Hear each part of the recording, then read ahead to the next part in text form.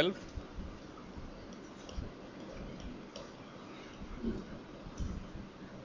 Okay, and the last thing we were seeing, we were looking at designing T error correcting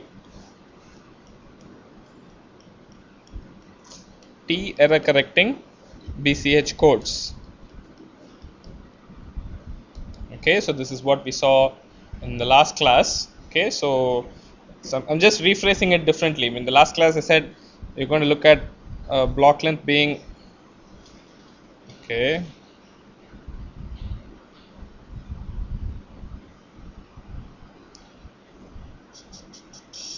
why am I having some real difficulty here?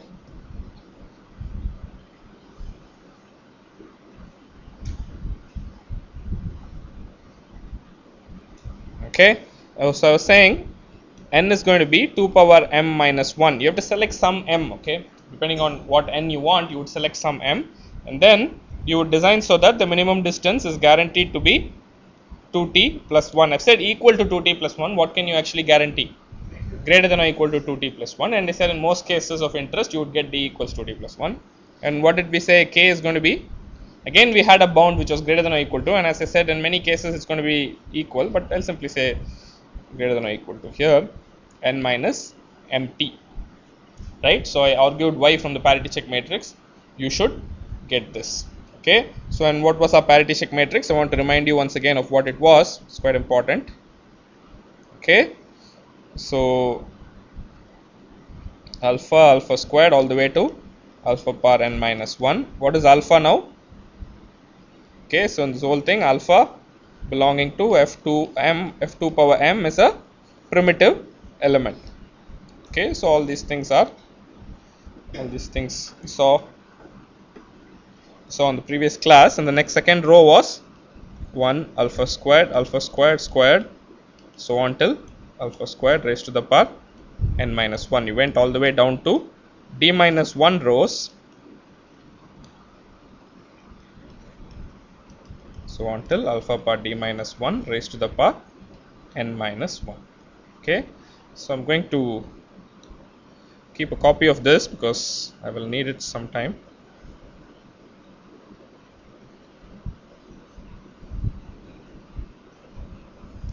Okay, so that's my parity check matrix. Okay, so towards the end of last class I pointed out a couple of problems with this. Okay, the first problem is not knowing k exactly, right? That was a bit of a problem, but we have a good bound and maybe we are happy with it. The second problem was the only way we know how to encode and decode is using the binary parity check matrix, which is not going to be very easy to implement when your block length becomes very large. Okay, so those two are significant problems that we still haven't tackled. So if you remember a little while back, a few lectures back, I was saying we will solve all those problems. We'll solve first the problem of designing a parity check matrix with a specified minimum distance, and then we'll solve the problem of encoding and decoding efficiently.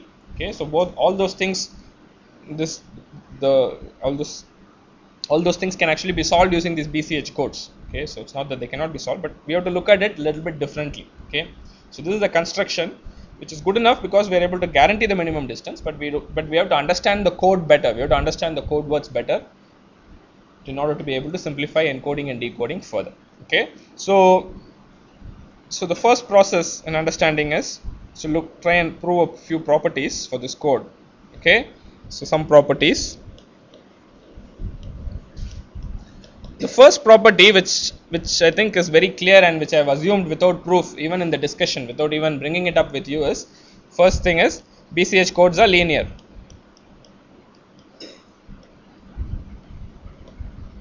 Okay, so again by definition this is true, right? I mean one doesn't have to worry too much about it, right? I only said a set of all vectors which satisfy HV transpose equals 0. If V1 satisfies, V2 satisfies, V1 plus V2 will also satisfy that equation. So it was very obvious, that doesn't really require proof, but still it's good to write down that property. Okay, BCH codes are linear. The second property, which is really the distinguishing property, which gives you all the simplifications you need, is the fact that BCH codes are cyclic.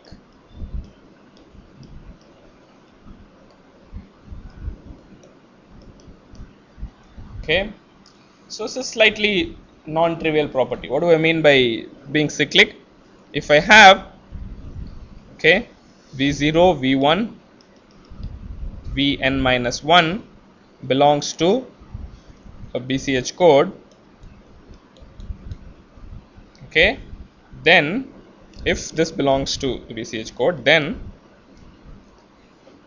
let's say vn minus 1, v0, v1, so on till vn minus 2, which is actually what?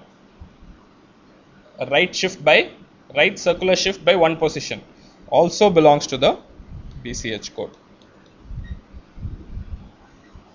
Okay, so that's something that we can easily prove once again just based on the condition. So what do I have to show to prove a statement like this? Yeah, so I have to show that if the vector on the top v0 to vn minus 1 satisfies hv transpose equals 0, then the circularly shifted version will also satisfy the same set of equations. Okay, so how do you go about proving that? It's very easy. Let's look at the ith row of h.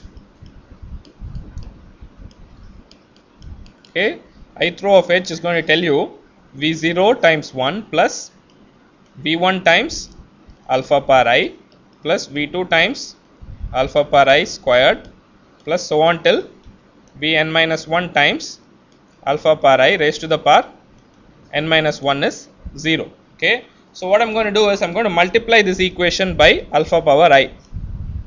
Okay, this entire equation you multiply by alpha power I. Okay, so you get the shift. So you notice why I'm doing that. So you get that shift very nicely. So let me write that down with the shift. v0 times alpha power I plus v1 times alpha power I squared plus so on till vn minus 2 times alpha power I to the power n minus 1. Okay, I'm going to get equal to 0 here, and then I would get a term vn minus 1 times alpha power I whole thing raised to the power n. Okay, so now there you see it becomes alpha power n. Okay, what is alpha power n? It's 1. Okay, right, alpha is a primitive element, it's got order 2 power m minus 1. Okay, n is 2 power m minus 1, so alpha power n becomes 1. So that will kind of switch back here, so you would get vn minus 1 plus this. So you see readily, if v0 through vn minus 1 satisfies a particular parity check, the shifted version will also satisfy the exact same parity check. Okay, this happened because of various reasons. Okay, so if you look at these equations closely, it happened because each row was successive powers of alpha power I, and also because n was chosen such that n minus 1, see alpha power n becomes 1, so n was chosen exactly to be the right value. Okay, if you choose any lower value for n, this will not rotate back.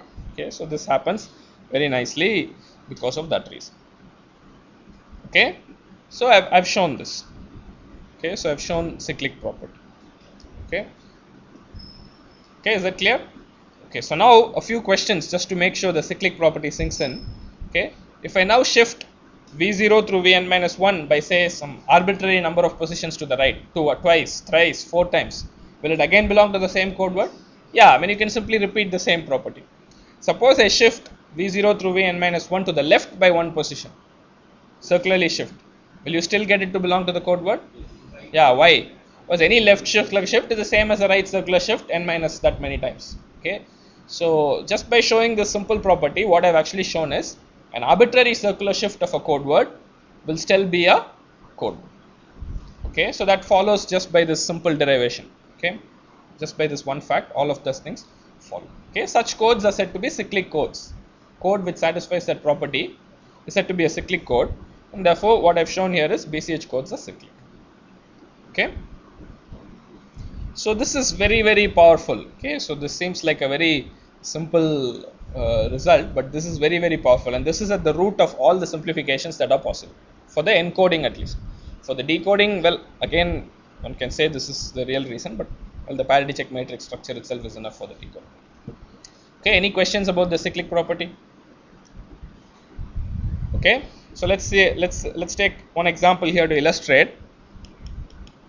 I'm going to pick t equals 1, n equals 7. Okay,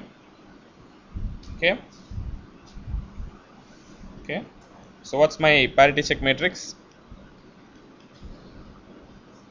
First I have to come up with an alpha, right? I'm going to take alpha belonging to F8 being primitive. Okay, right? That's what I need to take. And then what's going to be my parity check matrix? 1 alpha, alpha squared, alpha power 4, right? What else?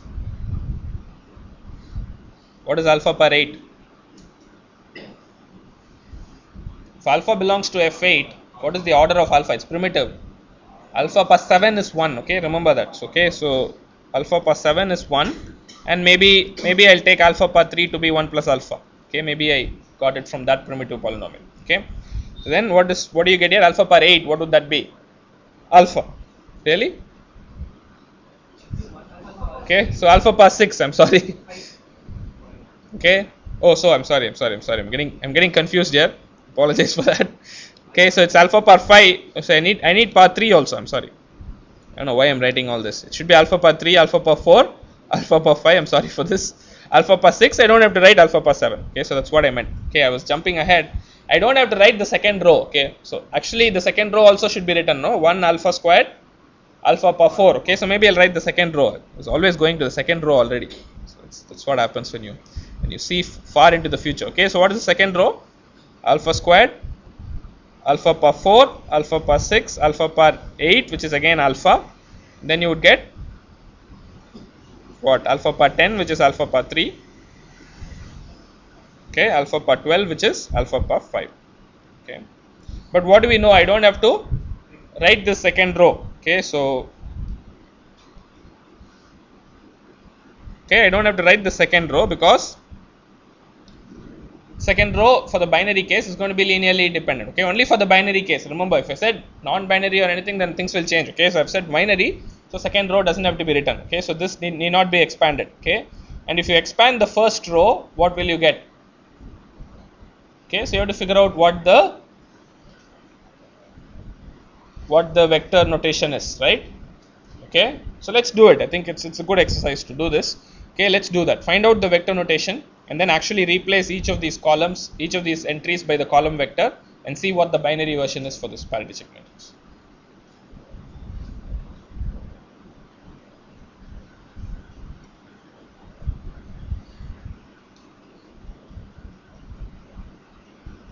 Okay, so let's convert to binary here.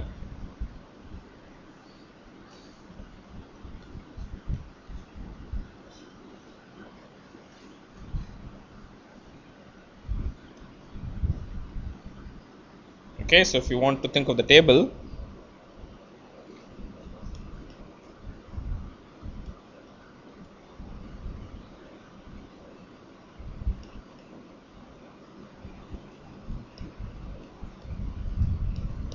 right, alpha power 3 is, I said, is going to be 1 plus alpha, and alpha power 4 becomes what?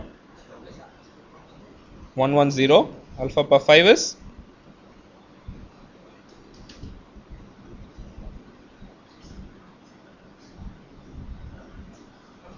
111. What's alpha power 6?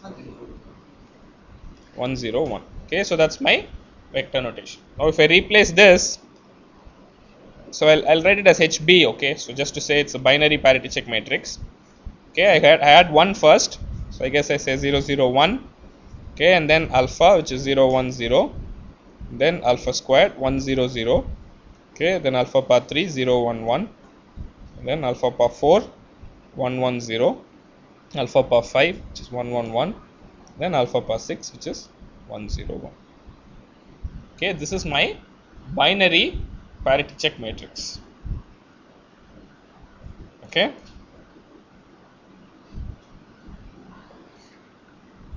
okay, so now here you can easily identify this code. This is actually the 743 Hamming code.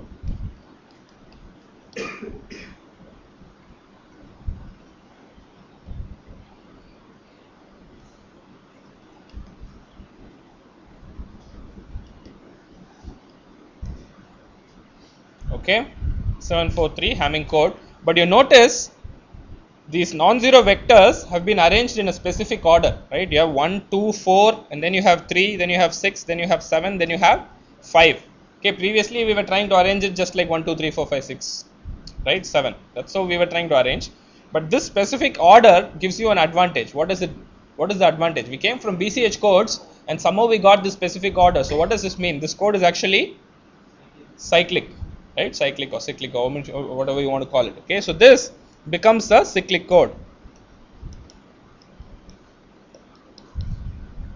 Okay, that is quite surprising, right? So what does this mean? When you arrange the columns of the parity check matrix of the Hamming code in this order, then if you list all the code words, any cyclic shift of a code word is another code word. What's the question?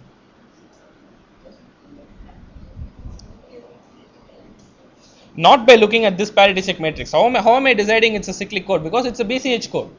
Okay, I came from a BCH code. This 743 Hamming code, I know it's a BCH code. So therefore it is cyclic. I'm not saying just by looking at this parity check matrix. Okay, it's a little bit more difficult than that. Yes. Number of code words is always Number of code words? total number of code words. Okay. In the total number of code words is divisible by n factorial. For what is n? N is block length. What is total number of code words? I don't understand. Number of code words of the Hamming code is 16. 16 is not divisible by 7 factorial, right? What's the question? Okay. Oh, no. You can have repetitions, right? It's a little bit more tricky than that. Okay, so yeah, so he's thinking, the way he's thinking is, he's saying you have a particular code word and you have n cyclic shifts of it. Not all n will be distinct, first of all. Okay, when will all n be distinct? Under what conditions on the original n bit vector will all cyclic shifts be distinct? Okay, try to derive a condition. It's a very interesting condition to derive. Okay, so for instance, if it's periodic, if n is 10 and you have a period 2 for your sequence, right? Only 2 will be distinct. After that, it won't be distinct. Okay, so what can you say? So, but period 2 is important. But if the period is 3, what will happen? Okay, when you have it, you don't know. Okay, so there is a nice condition that you can come up with. All these things are very interesting problems to work on. Okay, but anyway, for us, let's just accept that this is cyclic just because we came from the BCH code. Okay, so you can try to come up with all the 16 code words. Yes, what's the question?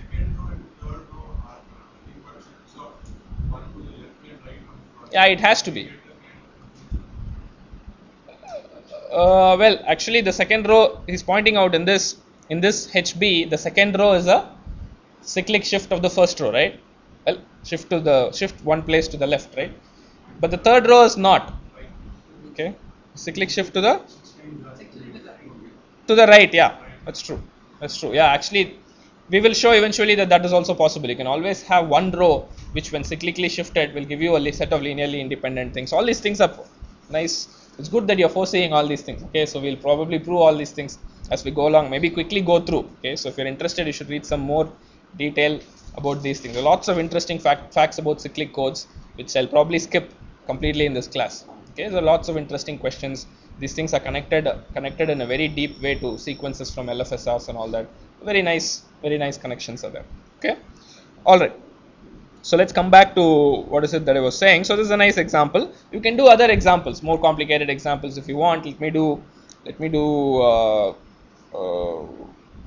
Yeah. So I think if you just do one more example, you'll probably see. Even for n equals 15, you can do this. You'll again get the Hamming code, 15, 11, 3 Hamming code for t equals 1. And you can try all these nice examples to get you some interesting information. Okay. So that's an example to illustrate that. Okay, so okay, so that's one thing. The other property that I want to point out is well, it's not really a property; it's an interpretation of the BCH code. Okay, so it's useful to interpret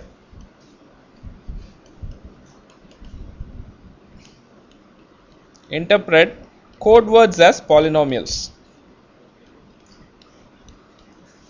Okay, so I'm not really motivated as to why you want to do that, but it's good to look at code words as polynomials. Okay, so particularly in the cyclic context, it makes a lot of sense to do that. But even otherwise, if you look at code words of the BCH codes as actually polynomials, so far we've been looking at code words as vectors, right? If you look at them if you look at them as polynomials, suddenly you'll see there'll be lots of simplification to the way to understand them. Okay, you'll understand the code words much better if you think of them as polynomials as opposed to just vectors. Okay, so far we've been thinking of them as vectors which are being generated by some generator matrix or which satisfy some parity check matrix, right? If you start thinking of them as polynomials, you'll see there's a very nice, succinct, wonderful description of what code words of the BCH codes can be. Okay, so let's try to do that. So what am I saying? If I have a code word C, which is C0, C1, C2, so on till Cn minus 1, belonging to a BCH code, let's say a T error correcting BCH code. Okay, once again.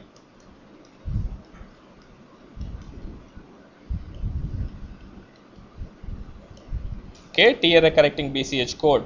Okay, so moment I give you these definitions, you should immediately be able to construct the parity check matrix, right? N is going to be of some 2 power m minus 1. All that information I'm just masking it. I don't want to keep repeating that.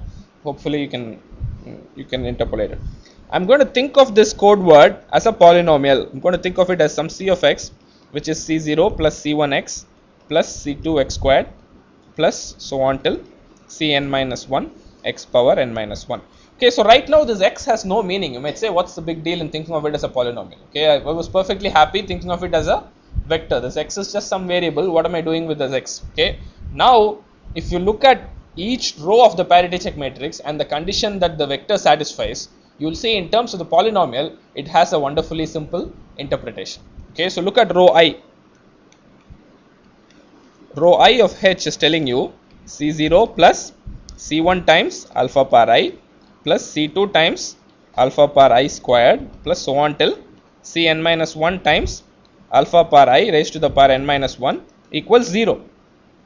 Okay, so you can see immediately what's the connection between polynomial and the vector. Okay, alpha power I is the root of the polynomial c of x. Okay, so in terms of the polynomial, instead of writing out this long row 1 alpha power I, alpha power 2i, at least at this point we can happily say c of alpha power I equals 0, right? At least in terms of notation we have simplified. Instead of writing one major big expression as a parity check, we can simply say c of x as a polynomial is a code word if and only if c of alpha power I is 0 for I equals 1, 2 till d minus 1. Okay, so that's a restatement of the parity check condition. Okay, so this is an important result. C of x belongs to the BCH code. Okay, again T error correcting BCH code if and only if C of alpha power I equals 0 for I equals 1, 2 till d minus 1. Okay, remember C of x is a polynomial of degree what? Polynomial of degree less than or equal to n minus 1. Okay, and what else can I say about this polynomial? About the coefficients of this polynomial? They all have to be binary. Okay, binary coefficients.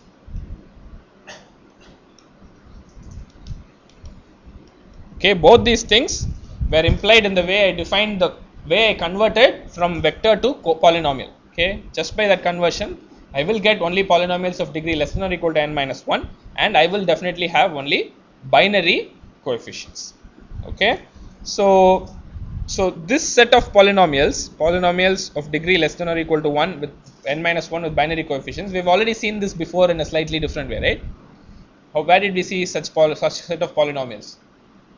When we actually constructed fields. Okay, we were looking at polynomials, similar polynomials. I had a notation. Did I have a notation for this? What was my notation for this?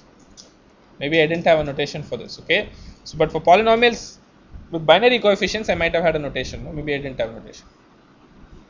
f2x, right? f2x was my notation, but I want to additionally have degree less than or equal to n minus 1. Okay, so keep that in mind. Okay, so that's the first thing I wanted to tell you. Okay, so let's try to rephrase this a little bit differently. Okay, so now I know alpha power I has to be a root of c of x. Okay, so now I will use some knowledge of polynomial division. Okay, so if you remember, I don't know if I did this formally in this class, but if you have two polynomials a of x and b of x, I can divide a of x by b of x and get a quotient and a remainder. I think I did this, right? When I did finite field construction, I did this, but this is slightly different from that. Okay, so what I'm going to say is, I'll rephrase this. I'll say c of x belongs to the BCH code if and only if, okay, just because c of alpha is 0, I can say x minus alpha per I should what? Should divide c of x for I equals 1 to d minus 1. Can I say that? Okay, remember again, c of x should come from here. It cannot have non-binary coefficients. Okay, so it's very important. It cannot have non-binary coefficients. It should have only binary coefficients, and it should have x minus alpha per I as a factor. Okay, so now the next step is, if you notice, x minus alpha and x minus alpha squared do not really have any common factors. They are all linear polynomials. Okay, so if x minus alpha divides and x minus alpha squared divides, okay, you can conclude what? X minus alpha times x minus alpha squared will have to divide the same polynomial. Okay, because they don't have anything in common. Okay, it's like saying 2 divides a number and 3 divides a number, which means 6 will have to divide that number. There's no choice. Okay, so from there you can further simplify. Okay, c of x belongs to the BCH code if and only if x minus alpha times x minus alpha squared, so on till x minus alpha par what? Okay, I'll say 2t. Okay, d minus 1 or 2t divides c of x. Okay, okay, is that clear? Okay, but this is a curious division. Even the previous division was curious. Somebody must have asked me this question. Okay, on the right I have a polynomial with binary coefficients. On the left I have a polynomial with coefficients from where? f2 par m. Okay, of course if you multiply and simplify, there is no reason why the left hand side should have only binary coefficients. It will have alpha and all those things will be there. Okay, this is a polynomial with coefficients from f2 par m. Can I do this division? Yes. How will I do this division? Because 0 and 1 belong. Yeah, exactly, because I know binary numbers 0 and 1 already belong to f2 power m. So I can imagine all my coefficients coming from f2 power m and dividing. I can always divide. Okay, I'll get a remainder, I'll get the quotient, everything will work out fine. Okay, so this division is a little bit more confusing than your regular division, but it can be done. Okay, so let me take this example of the 743 Hamming code. Let's look at some code words and let's illustrate this division and we'll see how it works out. Okay, that's the next thing I'm going to do. Okay, the example is the 743 Hamming code.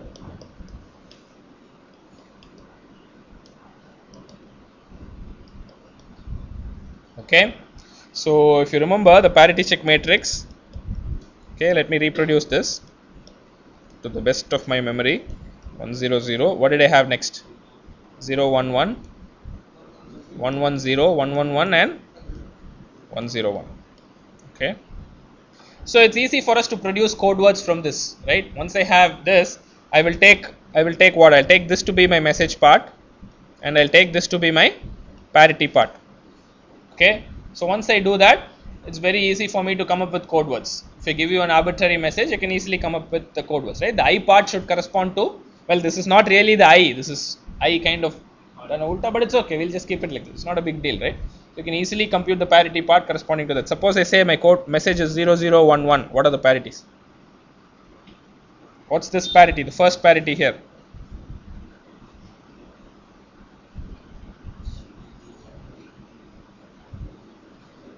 0. Okay, what's the next parity? So I can see a lot of people struggling with this. This is one of the easiest computations you can do in this course. Okay. See, how do I get this first bit here? How do I get that bit? Suppose I call it P2. Okay, so P0, P1, P2. How do I get this P2? It's actually the message dot product with what? 0111, right? Do you see that? So that's a quick way of doing it. Okay, you don't have to do a lot of computation. So you just put the message there and take a dot product with that. So all you have to do is take a dot product. You'll quickly get the answer. Okay, so that's a very easy computation to do. Okay, so likewise, what should this be? What will be P1? For P1, I'll use the second row. Okay, what is that? 1. Okay, what about P0? 0.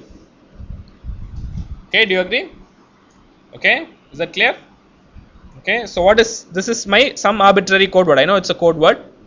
Okay, now I'm going to convert this to c of x. What is c of x now?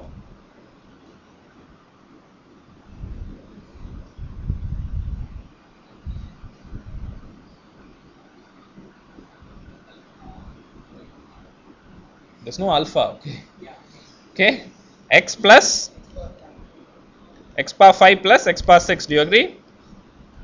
Okay, already you see the advantage of the polynomial, right? You can just write 3 terms as opposed to writing a whole bunch of zeros. It's a very sparse way of writing a large vector. Okay, x plus x power 5 plus x power 6. Okay, so what am I saying? Okay, let me go back and copy and paste my nice little table I had for f8.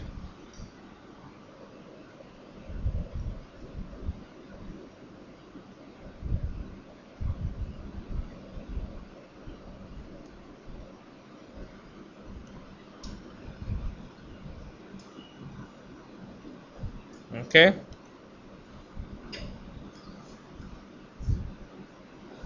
okay, all right, so that's my table.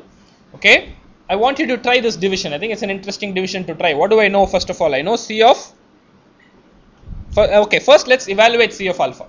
Okay, just to check that that works out. What's c of alpha? I know c of alpha has to be 0, right? C of alpha and c of alpha square have to be 0, right? This is t equals 1, which means d equals 3, 2t is 4, 2. Okay, alpha and alpha square have to be roots of c of x. Try to evaluate c of alpha. What do you get? Alpha plus alpha power 5 plus alpha power 6. That would be,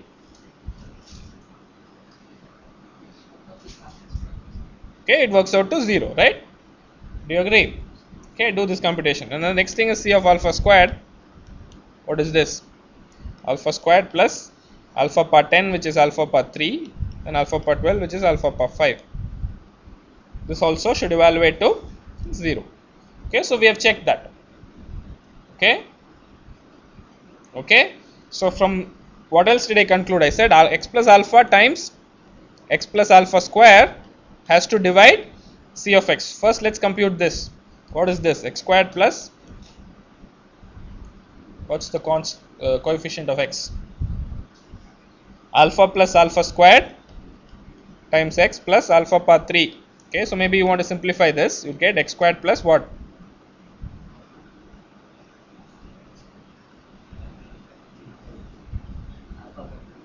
Alpha power 4 x plus alpha power 3. Okay, are you wondering about minus and plus? Yeah, minus and plus is okay. Okay, so it's all characteristic 2. Remember, f8 is also a characteristic 2 field. So minus alpha something is same as plus alpha. Okay, so minus and plus are the same in characteristic 2. So no need to worry about that. Okay, all right. Okay, so you have to divide c of x by this polynomial. I think it's a good exercise. Please try it and convince yourself that you get 0 remainder. Okay, so how would you divide it? You would put x power 6 plus x power 5 plus x here. Then you would put x squared plus alpha power 4x plus alpha power 3 here, and then you would divide. Okay, so here you would get x power 4. Okay, just go about doing the division the exact same way you would do regular long division. You will see the finally the remainder will be 0. Okay, it has to be 0. Of course, if it's not 0, then so many other things are wrong. Okay, so it has to be 0. Okay, is that clear?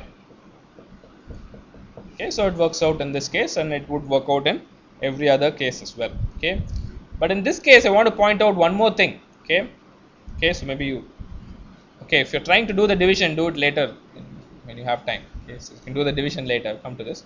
But one more thing I want to point out, c of alpha as 0 will immediately imply c of alpha square is also 0. Why? Yeah, see, squaring will be a, right? Do you see that? If you have any polynomial with binary coefficients, if c of alpha is 0, c of alpha square will also be 0. C of alpha power 4 will also be 0. Okay, so if you keep on squaring a root, you will keep getting other roots just because the coefficients were binary. If the coefficients are not binary, you can't do that. Coefficients of c of x are binary, so if I keep squaring the roots, I'll keep getting other roots. Okay, so that is something. So I don't even really have to check for alpha square. Okay, it's enough if I check for alpha. I know once C of alpha is 0, alpha square has to be 0. You can try alpha power 4, even that will have to be 0. Okay, there is no other way of getting around that. Okay, so you have to have all those things becoming 0. Okay, so I can give you more examples, but this is what I meant by the third property. The advantage of viewing not the advantage, the equivalence of viewing code words as polynomials, and what advantage that it could give presumably. Okay. So now let's go back and look at this other property once again. Okay, so let me go back to this property. I said if you have a t error correcting BCH code, x plus alpha times x plus alpha square, so on till x plus alpha power 2t divides C of x. Okay, C of x is in a BCH code, t error correcting.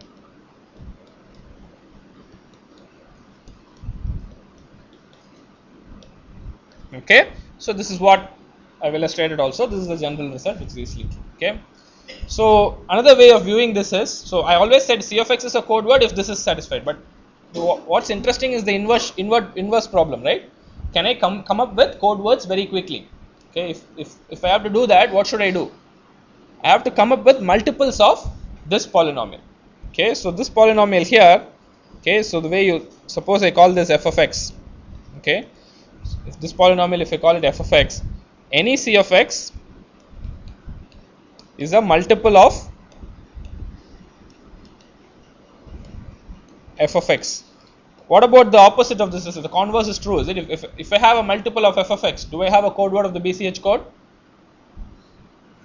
Can I say the opposite? Yeah, that's a problem there. Okay, but the opposite is not true. Any multiple of f of x is not a code word, because a multiple may not have binary coefficients. That's the problem.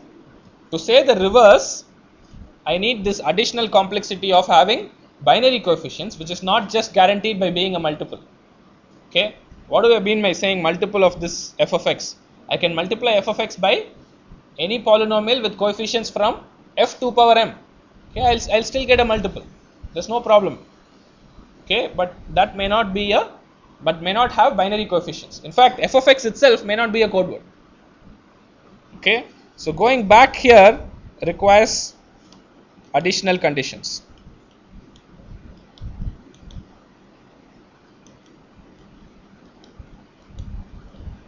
Okay, why? Because you need binary coefficients.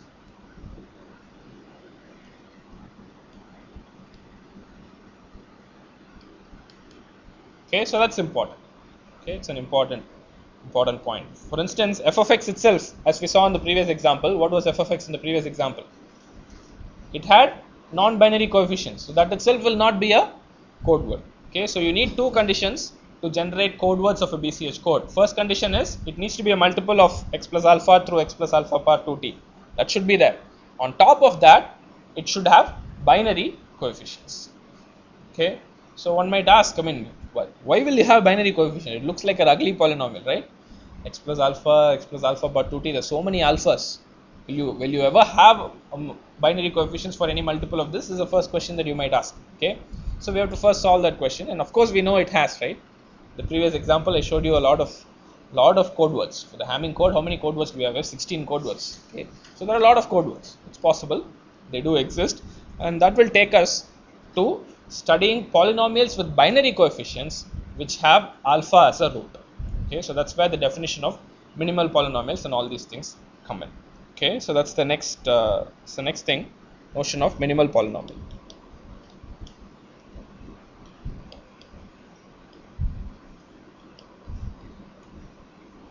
Okay, so you see the need for such a definition. Okay, I'm not just happy about any polynomial which has alpha as a root. Okay, if I only want alpha as a root for a polynomial, all I have to do is take multiples of x plus alpha. Any multiple of x plus alpha will have alpha as a root. But that's not the only thing I want. I want alpha as a root. On top of that, I want binary coefficients. Okay, so that's what motivates this definition. It's got a lot of deeper meaning in field theory as well, this notion of minimal polynomials, but we'll see it just in this context. Okay, if you have alpha belonging to f2 power m, okay, minimal polynomial of alpha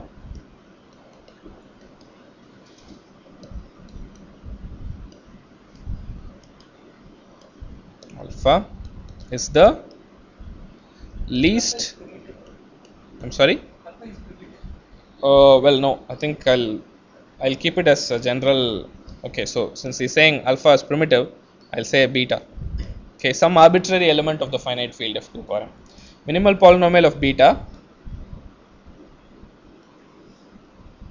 Okay, it could be primitive, it could be non-primitive. Minimal polynomial of beta is the least degree polynomial, least degree binary polynomial. Okay, what do we mean by binary polynomial? Polynomial with binary coefficients with alpha as a root, with beta as a root.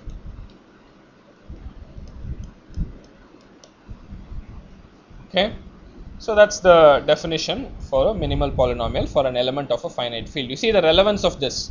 Okay, you'll see this will nicely tie up with coming up with code words of the BCH code, and this will solve. This is instrumental in solving the problem of encoding of BCH codes. Okay, a definition of this form. Okay, the first question you should ask is, I've said it's the polynomial of least degree. First of all, is there any polynomial with binary coefficients which will have beta as a root? That's the first question you should ask. Okay, if there is no polynomial, then of course there cannot be a polynomial of least degree. Okay, but there's always some polynomial. Okay, suppose if I take n equals 2 power m minus 1, what do I know about the multiplicative order of beta? Okay, suppose I say if beta is 0, then there is no real problem. Suppose I have beta belonging to f2m 2 power m star. Okay, then okay, beta, the order is what? Order of beta divides what? Divides n, which is 2 power n minus 1, m minus 1, right? So which means what? Beta to the power n will be what? Has to be 1. Okay, right? N is a multiple of the order. Okay, so I can write n as order times some other integer.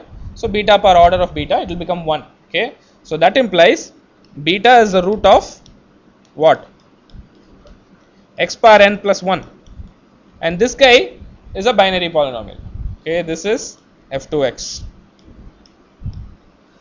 Okay, so I definitely know for every element of the finite field there is at least one polynomial with binary coefficient which has beta as the root, that element as the root. So now I am justified in saying what is the smallest degree polynomial which has beta as the root.